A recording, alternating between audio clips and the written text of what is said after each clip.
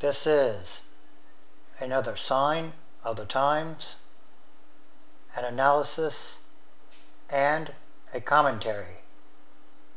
Everything is connected, and everything is numbered.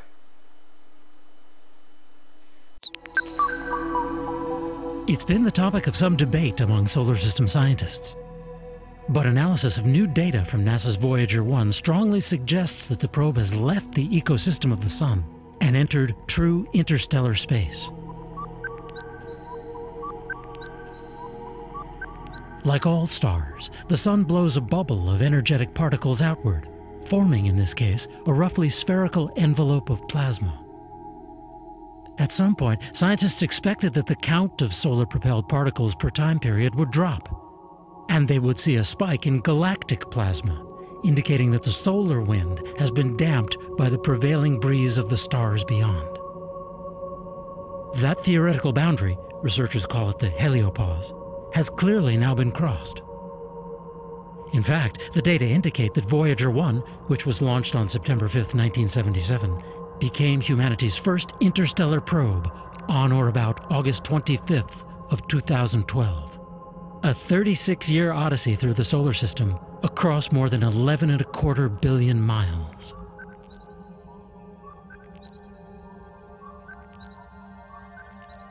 On its quest, as part of NASA's Grand Tour, it took many measurements and close-ups of the kingdoms of Jupiter and Saturn, and a family portrait of the planets, of which the much-celebrated pale blue dot photo is part.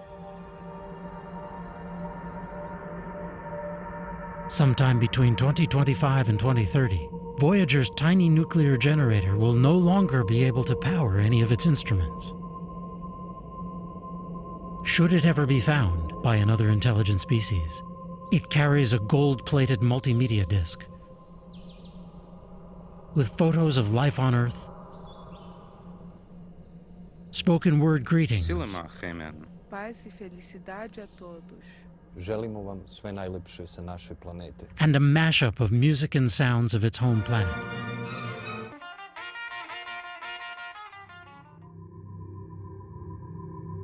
But the distance between stars is great, and the probe is not headed towards any of the Sun's nearest neighbors.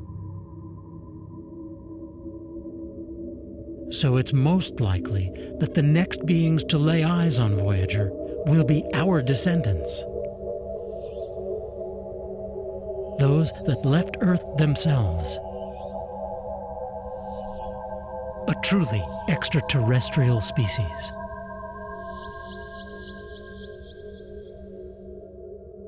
For Space.com, I'm Dave Brody.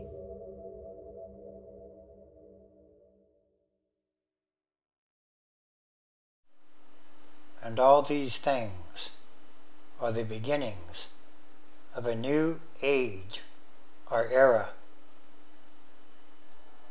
Again, Genesis chapter 1. In the beginning, God created the heaven and the earth. 2. And the earth was without form and void, and darkness was upon the face of the deep, and the Spirit of God moved upon the face of the waters. 3. And God said, Let there be light, and there was light. 4. And God saw the light, that it was good. And God divided the light from the darkness. 5. And God called the light day, and the darkness he called night. And the evening and the morning were the first day. 6. And God said, Let there be a firmament in the midst of the waters, and let it divide the waters from the waters. 7. And God made the firmament, and divided the waters which were under the firmament from the waters which were above the firmament. And it was so. 8. And God called the firmament heaven, and the evening and the morning were the second day. 9. And God said, Let the waters under the heaven be gathered together unto one place, and let the dry land appear. And it was so. 10. And God called the dry land earth, and the gathering together of the waters called he seas. And God saw that it was good. 11.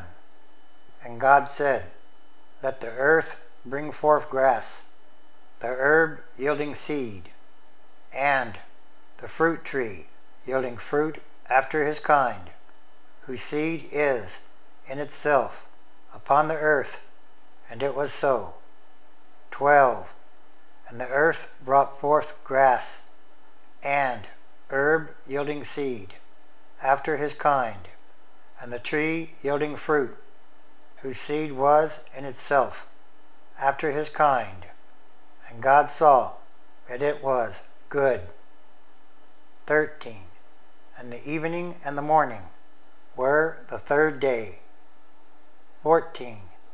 And God said, Let there be lights in the firmament of the heaven, to divide the day from the night, and let them be for signs, and for seasons, and for days and years. 15. Let them be for lights in the firmament of the heaven, to give light upon the earth. And it was so. 16. And God made two great lights, the greater light to rule the day, and the lesser light to rule the night. He made the stars also. 17.